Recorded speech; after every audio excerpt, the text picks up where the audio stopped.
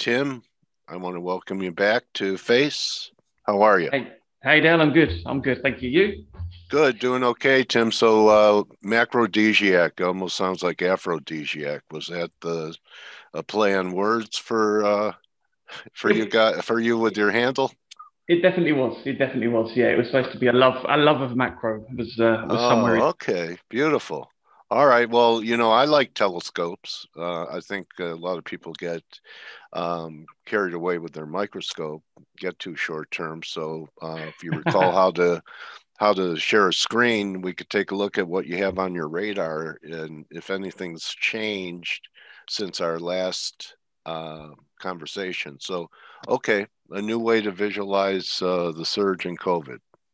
What Yeah, do you, this is just what, it's something that I'm noticing a lot. That it's something we've been talking about. Is this the sort of potential for policymakers to kind of not evolve with the times? When we're looking at these sort of case numbers and everything here, and we're seeing the things that have been reported and some of the things that are coming up in the press conferences, they're still very heavily focused on the cases, as if that's the thing that they're gonna respond to. And obviously I know it seems to be quite political in the US, especially yes, as the vaccination, who's right. vaccinated, which party they're affiliated with, and everything else. But then when you go across to some of the data that's been around lately that I've got here, okay, I'll take this from the FT piece recently. You see the way, I think this one actually shows it the best. I think this was. Oh yeah, I It's think I saw obviously that other one retweeted it, the one this one. before this. Yeah. Yeah, that's it. You see the difference that we need to sort of look at now. I think is obviously the fact that we're moving into a sort of a new regime within the virus itself. Obviously, we're seeing now that it's more about hospitalization, it's more about deaths, and that the vaccination doesn't stop people from catching COVID. That's the big thing that we're sort of seeing. It doesn't stop it at all. It's not intended to. And there's a risk that obviously policymakers are going to overreact to this, and start putting in lockdowns again. And there's a lot of uncertainty around, I think. Are you Well, noticing isn't that too over there? Australia Or the only country so Hmm. far? Except I heard that China went into lockdown. But Yeah, I think one of uh, their cities, just one of their cities again. okay, they're always. I mean, that's not a new. Their whole country's locked down by their political party. So, Yeah. you think it could be a policy error here Yeah, by I think definitely. I think there's the potential for some governments to overreact to case numbers, and Mhm. not necessarily put us back into lockdowns, but just make everything drag more. And Australia is obviously the exception because they just they took laid back to a whole new a whole new level there with their approach to getting the vaccines. So, but yeah, I do. I really think that's a potential there. It's in the coverage of it, and policymakers are worried about things.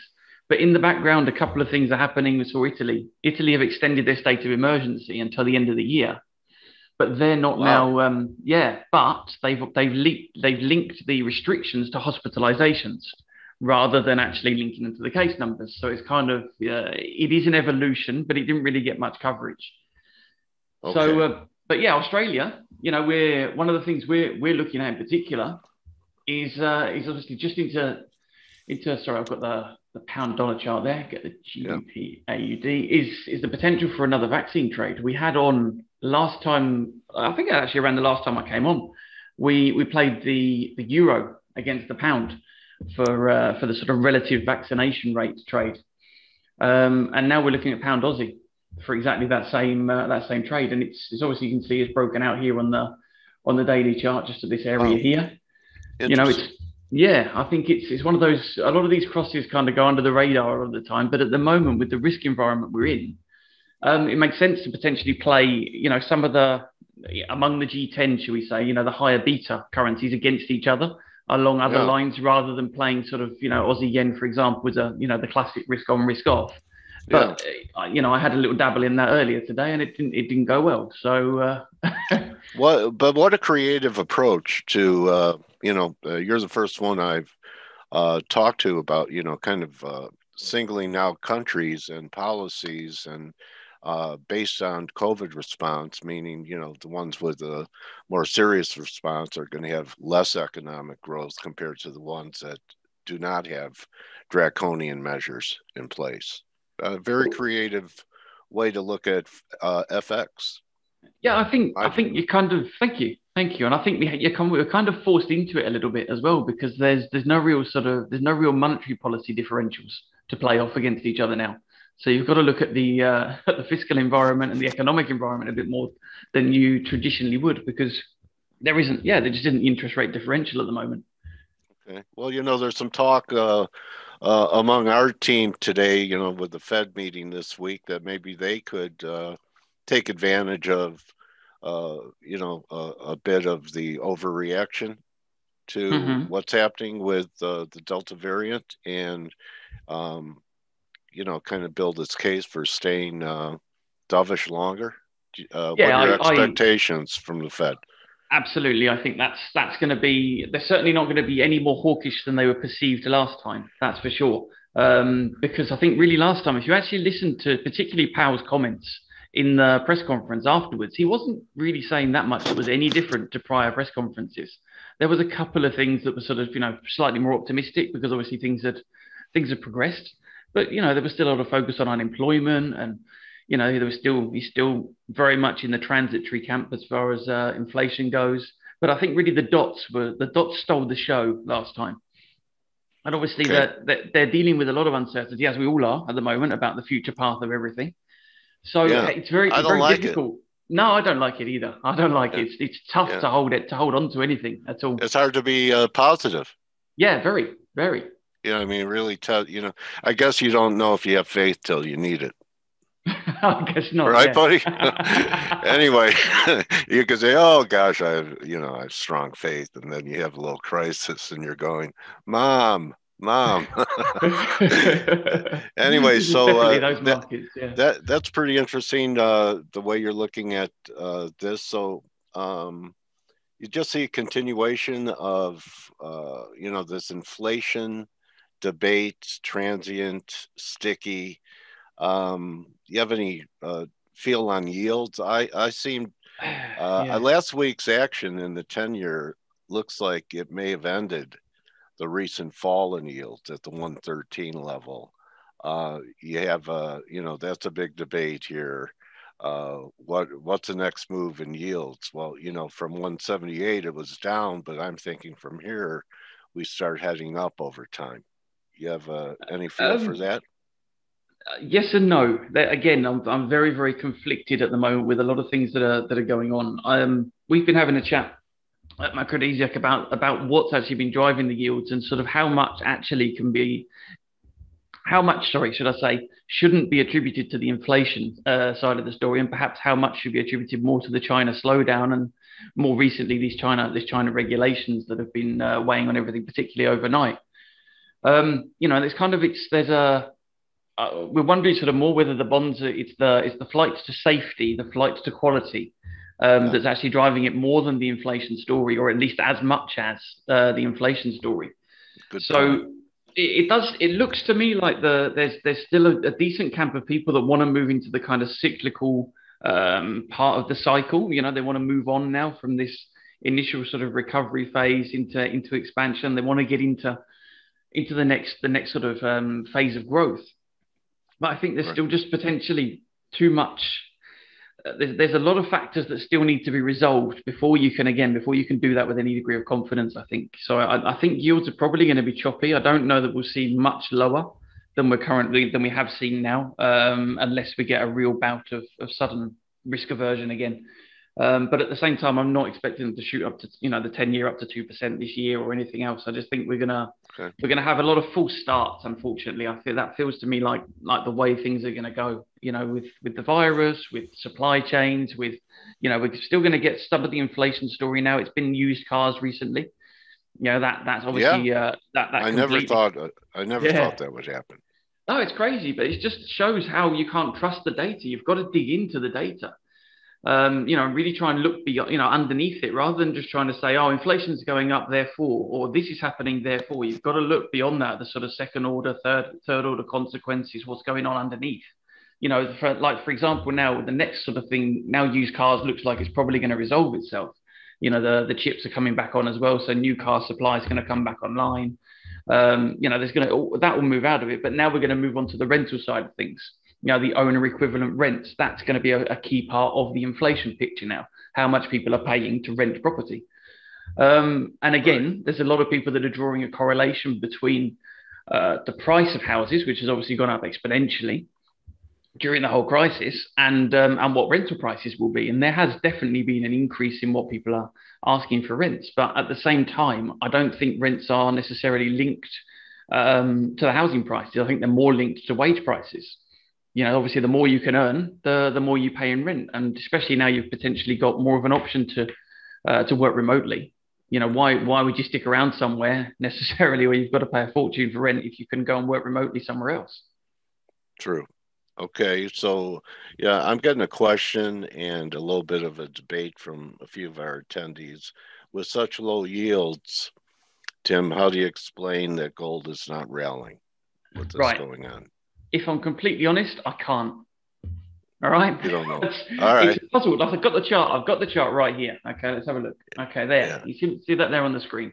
So what I've done there, okay, so you get your real yield up there. Right. And you've got your gold price here. So in theory, as we saw over here, all right, at this kind of level of negative yields, negative real yields, gold should be much higher, but it's not. Okay, now that kind of says to me that we're not, because gold obviously it's a hedge against, negative real yields, it's a hedge against negative nominal yields as well. It's somewhere to put, it's a zero yielding asset, somewhere to put money that's just going to, roughly speaking, hold value. That's the general idea. So I can't really explain why this is broken down here, other than the idea that perhaps people are expecting the orange line to come back down, that we're going to get these higher yields again at some point, and yields will go less negative. That's all that I can think to explain it, because if we're really moving into a low inflation, low growth environment, then gold should be higher. Okay.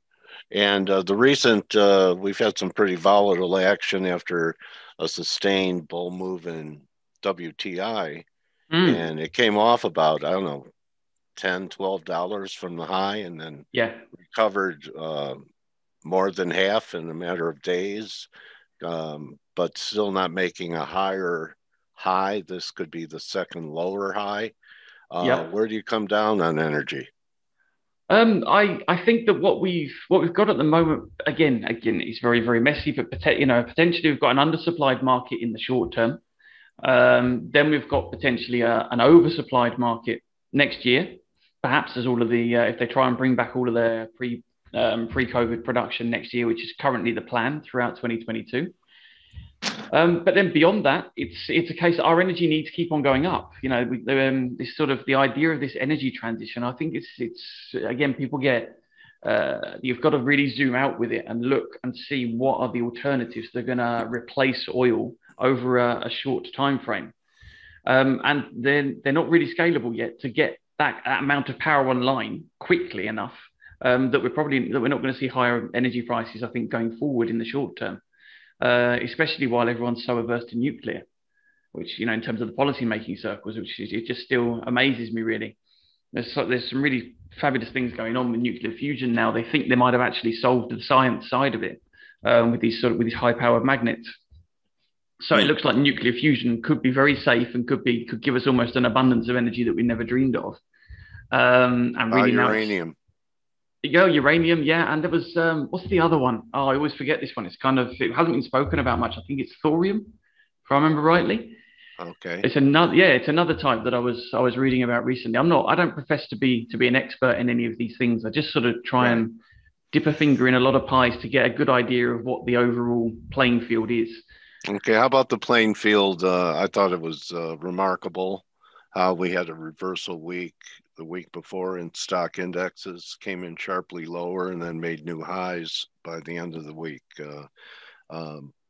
becoming, parabolic. I thought we'd have a retracement move off that break, but here we are at new highs. So just continuation of this bull market that will not cave. We haven't had a 5% correction, and I think I was reading 14 months or something like that.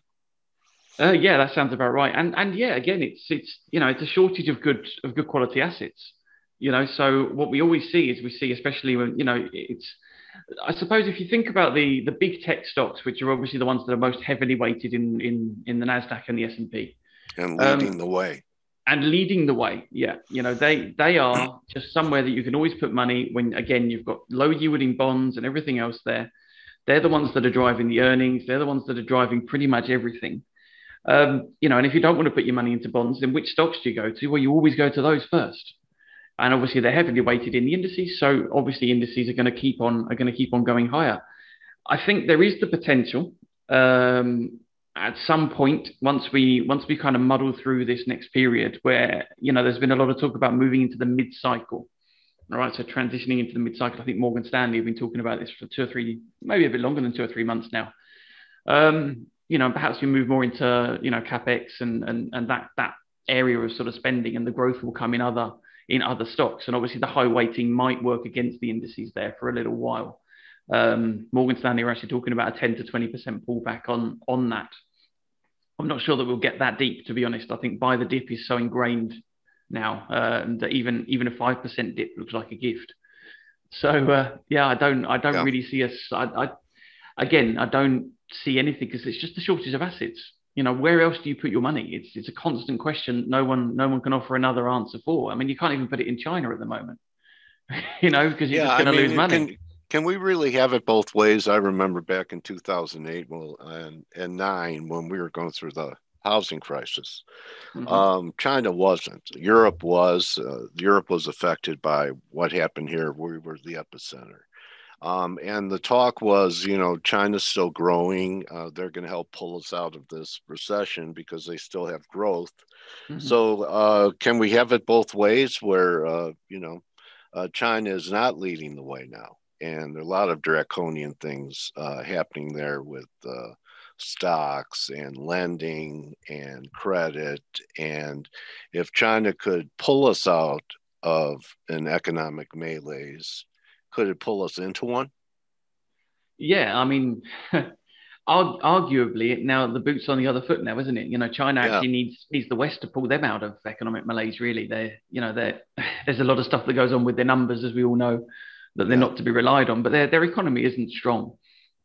Across the board, and they're really struggling to get their consumption up as well. They're trying to move to that dual circulation Yeah, economy. that handoff didn't really happen, did it? With No, from being an export economy to being a consumer-led economy. no, not at all, not at all. So Okay. I think they actually, yeah, I don't. They're definitely not going to be the ones to pull us out of it. And like you say, they may well end up pulling us into it. Yeah, Um, because you and look it at needs, charts from FXI and some of the Asian markets, it's night and day compared to the U.S. markets. yeah, completely, completely. I mean, in some of these education stocks, they're down like 70, 80% in a matter of days. Well, okay, well, that's an education Yeah, it for certainly was. anyone who bought Yeah, those. exactly. Risk that's an expensive one. Not that I have never experienced it. I know it's expensive because I have experienced it. So, really appreciate you coming in and sharing your views.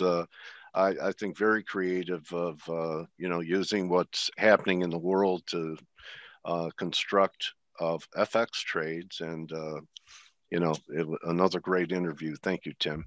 Thanks, Dale. My pleasure. And why don't you show people your website if you like, and how they could follow you? I see you have some type of free newsletter, Yep, and yep. you're with Peter Bell. You guys are partners, correct? David, David Bell, David Bell. David Bell. Okay, Yes. okay. You're with Yeah, David, and there you go. yeah, that's it. So Marking you it. find us at that's it, macrodesiac.com, or at macrodesiac on Twitter as well, or you can follow David. David, you can find him at David Bell, and I'm at Volatim. Tim, thank you so much, my trading warrior brother, for coming in. And I've only talked to you, interviewed you a couple times, but I learned from you each time. And I Likewise. appreciate Thank you, Dave. I Thank you, Dave. appreciate you edifying our F.A.C.E community here today, my friend. Thank you. Thanks, mate. Pleasure. Okay. Okay, everyone, that's a wrap. We'll see everyone for Turnaround Tuesday. Good trading. You're welcome, Ingmar. People are thanking us, Tim, for the interview. Excellent. And remember, don't just count your Thanks, guys. viruses, count your blessings. So anyway, guys, I'll see I'll see everyone tomorrow. Thank you, Cheers, Bry. guys. All right, Bye. see you, Tim. Adios.